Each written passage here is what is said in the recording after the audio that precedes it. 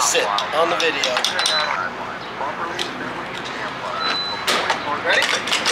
Today we are going to be showing you our new Tacoma that we just got finished. And when I say just got finished, I mean like it got done like half an hour ago.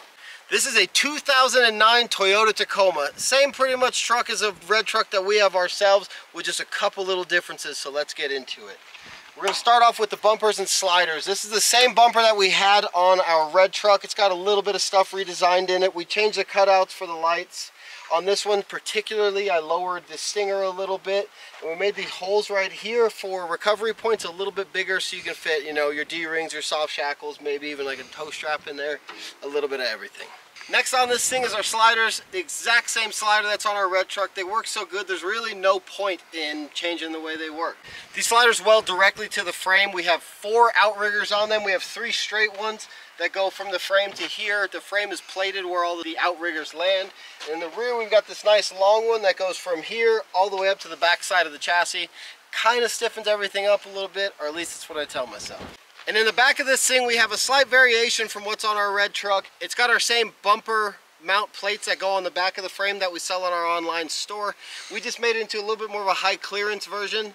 You can tell there's only 1 tube here instead of the 2 that we have on the red truck. That's just to give you a little bit of better departure angle when you're coming off rocks. I found myself hitting mine a lot, and although it is nice to have that little step right there, I think the added clearance is going to outweigh that. Since we did a 4-link on this thing, we had to figure out a solution for a fuel cell. The customer provided us with a Jeep Speed fuel cell. I think it's a 31-gallon cell. So we got this thing mounted into the bed with a little mount that we built. You can see here 6 bolts holding the top of it down. And from here you can obviously see we got the vent line, the return line, and the feed line, or vice versa. Got a little inline fuel filter here. And under the truck you can see it comes through the bed. We got our fuel pump right here.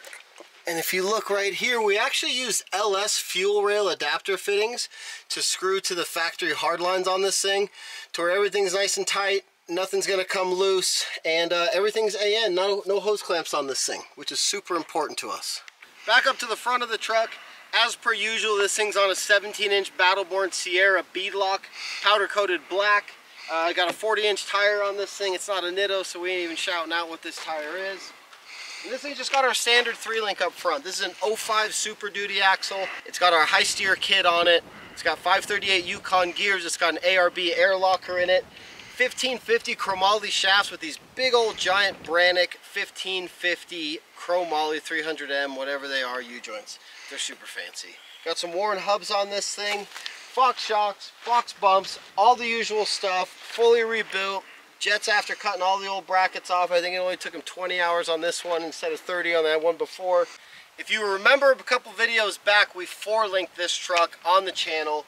Obviously it's all done now, so you might have seen it, you might have not seen it. To go over it again, this is our new prototype 4-link system for the Sterling axle. So we've got a truss made for this thing. My buddy Tyler drew us some super sweet fabricated trailing arms that allow us to run a 14-inch shock under the bed. This setup gets about 18 or 19 inches of travel. I think it's bumped and strapped at 18 inches.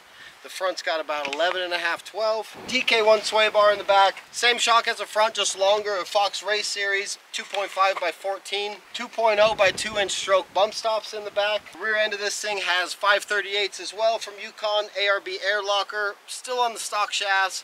We'll see how long they last in this thing. I'm not sure the kind of life this thing's going to live when it leaves here, but judging by the way it was brought to me, with all the pinstriping already, I don't think it's going to have too nice of a life. So we'll see how long those stock shafts live.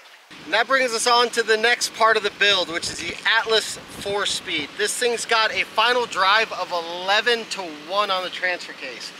Far more than you're ever going to need, but man, if you ever want that control rock crawling to be going super slow, we got it. This thing's got the cable shifters in it. I think the rear case is a 3.8-to-1.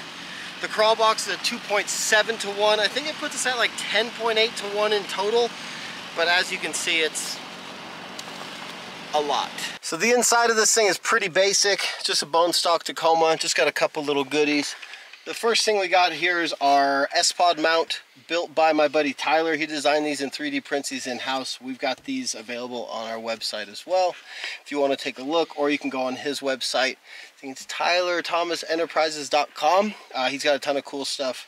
He's got these on there. The next things that we have here are the shifters for the Atlas. This is your front wheel and rear wheel high and low box. This is your shifter for the planetary box, which is going to be your additional high and low. If you don't know what this is, you probably shouldn't be driving a car, so I'm not even going to explain that one to you. Behind the back seat on the driver's side is where we got the ARB compressor mounted. This is a little mount that we make. If any of you are interested in these, let me know. I'm thinking about dropping these on the website next. They bolt into a bunch of factory spots. You see both the locker hookups are right here. I like to put a little loop in them just in case I got to service them or something happens and I need a little more line. That's why I do that. So moving under the hood, I kept it as simple as I could. I replaced the fuses for the ARB compressor with a breaker right here. Put a distribution block here where I ran a line from the battery over to the distribution block. This is where our winch hooked up. You can see where we tied in the breaker right there. Moving from the driver's side to the passenger side of the engine bay, we got a wire loom running over here to the S-Pod and the fuses for the KC rock lights. This thing's pretty simple. I made a little plate that bolts to those 3 studs sticking out of the body right there. It's removable, easy to work on, and nice and tidy. Each fender on the vehicle has its own rock light. These are the KC Cyclones. These are clear rock lights. You can see in the back, we've got a little plate that bolts into some factory bed stuff to hold the rock light on each side.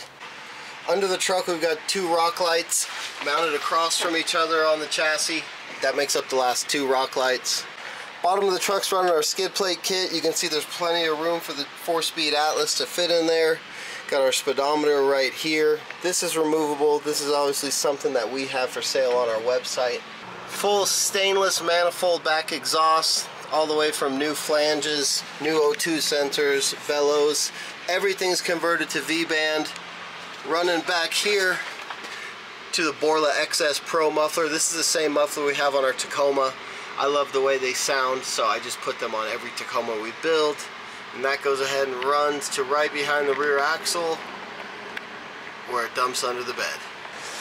All in all, I'm very, very happy with the outcome of this truck. We were able to do everything that we planned on doing.